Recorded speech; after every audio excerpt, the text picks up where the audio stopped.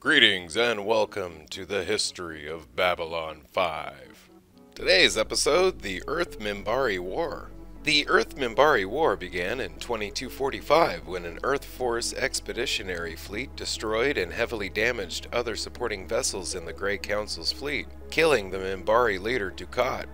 The human fleet commander misinterpreted the Minbari warrior caste tradition of approaching a ship with the gun ports open as a hostile action and fired on the Minbari vessel without provocation. The war lasted 3 years with Earth outmatched by an enemy driven with a relentless genocidal zeal, and ended with an unexpected Minbari surrender at the Battle of the Line. Earth made the Minbari fight for every square inch of space, and the Minbari inflicted many losses in the 3 years of the bloody conflict. The war was provoked by an Earth Alliance task force led by Captain Michael Jankowski aboard the warship EAS Prometheus, engaged on a mission to investigate the Minbari. During the expedition, the Prometheus and her escorts encountered 3 Minbari cruisers, one of which was carrying the Grey Council, the highest echelon of Minbari society. The Grey Council was en route to investigate reports of sightings of their ancient enemy, the Shadows. Although Jankowski had been given strict orders not to do anything which might be perceived as hostile, Jankowski arrogantly disobeyed the orders and refused to jump to hyperspace when the Minbari spotted his fleet. He thought that by waiting to the last possible moment to jump, he could gain valuable sensor information about the Minbari cruisers, and this would lead to a promotion and medals from the grateful Earthforce command. When he finally did decide to flee, it was too late. Upon seeing the Earth vessels, the Minbari cruisers opened their gun ports as a sign of respect and strength, even though humans would have no knowledge of such a tradition. Dukhat, leader of the Grey Council, realized the error and ordered the gun ports closed, but it was too late. Captain Jankowski misinterpreted the gesture as a sign of hostility, an impression compounded by the fact that the powerful sensors of the Minbari cruisers accidentally disabled the Prometheus's jump engines, thus preventing the ship from jumping to hyperspace and escaping. When told by his first officers that his vessel's jump engines had malfunctioned and the weapons on the Minbari cruisers were hot, Jankowski panicked and opened fire on the Minbari ships.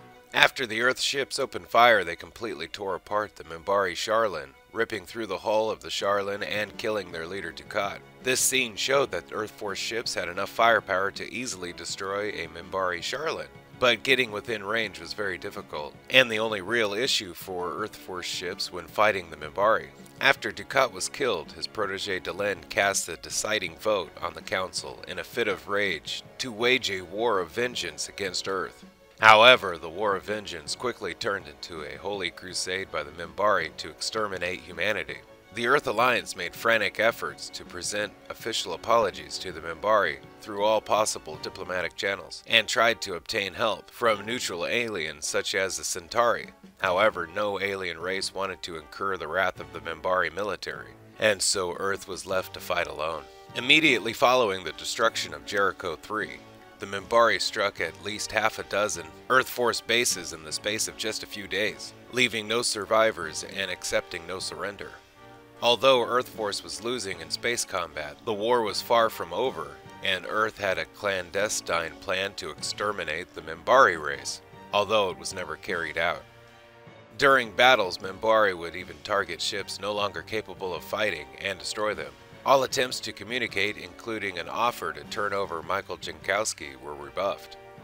In contrast to human concepts of total war, the Minbari fleet moved methodically through the outer colonies, eliminating defensive structures and moving on, leaving civilian structures mostly untouched. At the time, Earthdome believed this behavior was linked to the Minbari caste system, which targeted human warriors first. However, it was assumed that after destroying Earth, they would return to exterminate the now disorganized and defenseless civilians. Thus, by the end of the war, most of Earth's colonies and outposts were still intact, and Earthforce was able to recover quickly. Indeed, many believed that Earth was even strong enough to fight the Minbari on equal terms. Earthdome had thought of a new way to fight, and very likely even defeat the Minbari. Earth's plan was to unleash bioweapons on the Minbari, thus exterminating the Minbari race. This plan would have worked, but Dr. Franklin, the only man with access to the Minbari complete DNA sequence, burned all of his notes to prevent his work from being used to annihilate the entire race. Without access to this data, as well as refusal from other top medical scientists to participate, Earth could no longer use bioweapons to defeat the Minbari. Fortunately, the Minbari later surrendered. Although Earthforce ships did have the firepower to destroy Minbari, Minbari stealth technology foiled attempts to acquire a weapons lock, and thus human ships were forced to fly in dense formations to come into firing range for a manual lock.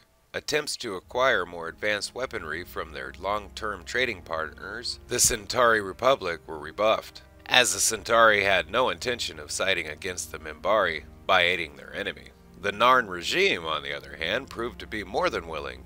The weapons that they sold were reverse-engineered Centauri weapons, which raised Narn's hopes that the Minbari would turn on their enemies for siding with the humans, while considering the risk of the Minbari instead attacking themselves acceptable. Engagements weren't restricted to outposts and colonies. In 2247, 24 Earth warships were lost to hit-and-run attacks in the space of only 3 weeks. Though no personnel had survived an attack, word at the time was that there was some kind of ace cruiser on the prowl. That theory was proven correct when a small fleet led by the EAS Lexington was attacked in an asteroid belt between Mars and Jupiter. The Lexington itself was crippled in the opening salvo as the Minbari flagship, the Black Star, jumped into the middle of the fleet, killing its commander, Captain Roger Stearns, and left adrift, while the Black Star engaged the remainder of the fleet. Thinking fast, John Sheridan had his crew seed several nearby asteroids, with a trio of 2 megaton tactical nuclear warheads, then sent out a distress call to lure the Black Star back to their position. As the Minbari cruiser moved into range for a clear shot, Sheridan remotely detonated the 2 nukes and obliterated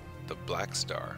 Earth Dome wasted no time in capitalizing on what was to date the only victory in the entire war, broadcasting the footage throughout the Alliance.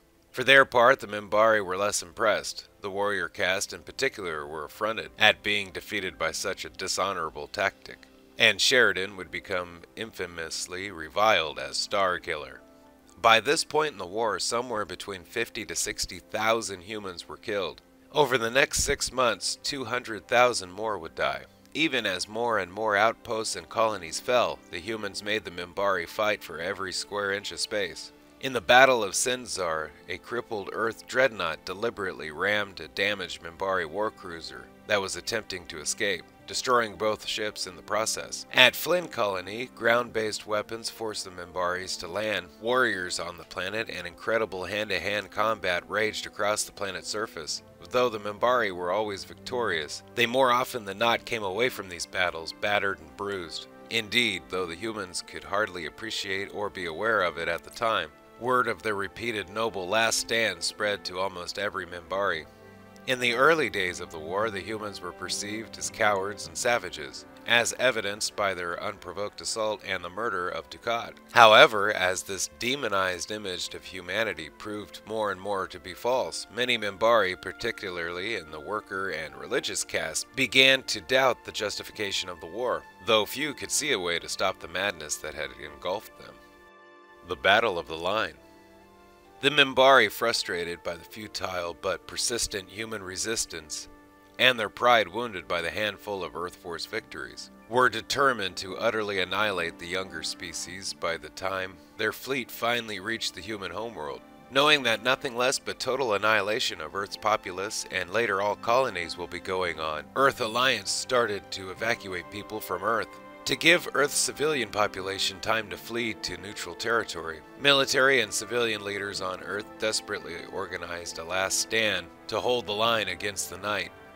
Nearly all of Earth Alliance's remaining warships, fighters, and personnel were combined into a vast armada of more than 20,000 vessels, most of which were fighters. They were placed in near-Earth orbit and waited for the Minbari to strike.